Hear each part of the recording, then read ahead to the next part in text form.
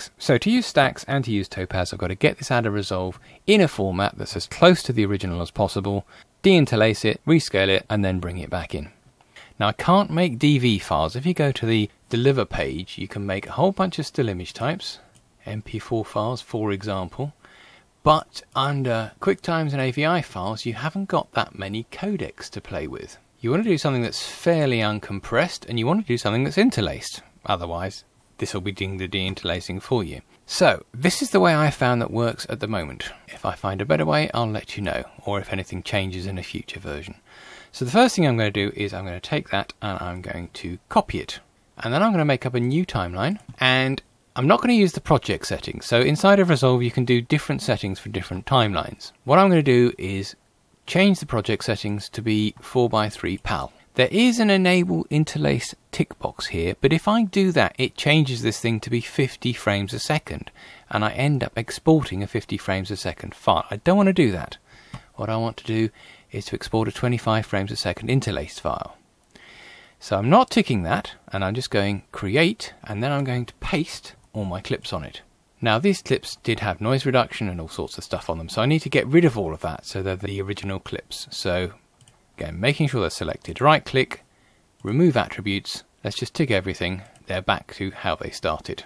So now what I want to do is to make those into a bunch of individual files. So I'm going to go to deliver, and here, obviously you've got a bunch of different presets, but I'm going to go to the custom one, and I've got to set some settings in all of this lot. So it's divided up into three things. You've got video, audio, and then stuff about the file name. The first thing though is this. Do you make a single clip or individual clips? If you make a single clip, obviously it makes one movie. That's what you want to do 99% of the time. If you do that, it'll save out the timeline as individual clips, one after the other. And that's what I want. I want each of these to be a separate clip so I can deinterlace them properly. So that's the first thing. Second thing, what kind of format are you going to make? Now I could make an MP4 file, but that would be heavily compressed. It's really got to be an AVI, or it's got to be a QuickTime file. Now what I have been doing is making an AVI file and then choosing Grass Valley. This works for me all the time because I've got Grass Valley EDIUS, so it can understand Grass Valley files on my system. You might need to download the Grass Valley codec to use this on a system that doesn't have EDIUS. The reason I'm choosing Grass Valley is I have this little tick box for interlaced rendering, and that will save it out as an interlaced file, and that's what I want. I want it to be interlaced. Having chosen Grass Valley, I want to click on this, and I'll probably change it to HQX. So it is changing it. It's converting it from DV to something else, whereas the way I did it in EDIUS, it didn't convert it. Now, practically, you probably wouldn't see a difference. I like to not change anything if at all possible, but there is no option in Resolve. I have to change it to something, so I'm going to choose Grass Valley HQX. I'm going to tick the interlace rendering, and I'm also going to tick render at source resolution, because I want everything to be rendered out basically exactly as it was in the first place and interlaced. Coming down here, it's 4:3. I want to make sure I've got the aspect ratio right, and there's lots of other stuff that you could fiddle with down here. This enable flat pass, for example. If that's on, then it ignores any effects on the clips, which is kind of what I want to do. Now, I've got rid of the effects myself because I didn't trust this. So you don't really have to fiddle with that if you've got rid of the effects. But that's what this thing does. But there's lots of other things down here. But the main thing I do is I come down to here and I put some handles on it. So when I did this in EDIUS, I put 2 seconds extra on either side. So I've got a bit of extra stuff to play with if I want to later. And I'm going to do the same here by putting in 50. So I now get 2 seconds on each side of these clips. So that's set all of that stuff up. On the audio, it's basically linear PCM, that's fine.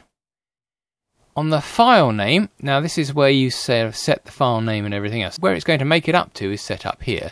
That's where it's going. What's it going to be called? Now in this case, I like to get it to name it with the source name. You could just put a basic name in here and everything will be named with that and then something else at it, but I like to go for the source name.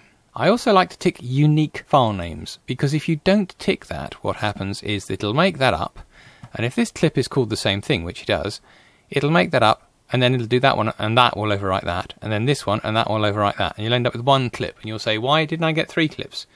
Because you didn't say unique file names. If you do that, it's got to stick something in there to make it unique, and you either put numbers at the start or the end, and I like to leave it at the start. The rest of it probably don't need 8 digits in the file name, so I'll trim it down. And then the other stuff is pretty self-explanatory, like put it in a subfolder or put the other clips in separate folders and so on.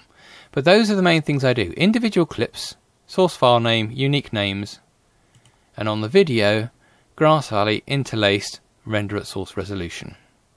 And then I will click and add that to the render queue.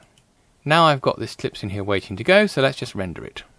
So I'm going to right click on it and say open file location. And here we are, I've got those 3 clips. They're Grass Valley files, so you might find they don't play in your chosen media player. Now I can pop back into Stax, right click, open, file batch, add folder, add them in, let it deinterlace it. Go to the place on the hard drive where those were stored, pop them into here, select all, adjust my settings. I think that's actually remembered them from last time.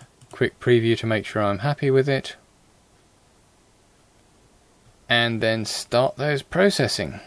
And obviously it'll take time to chunder through that. Then what I've got to do is pump them back on the timeline in Resolve and do Resolve-y stuff with them. So I'm going to get to that point, and then I'm going to point out a couple of other things Resolve has got for cleaning up video in the paid for version, which are really nice and which I do use.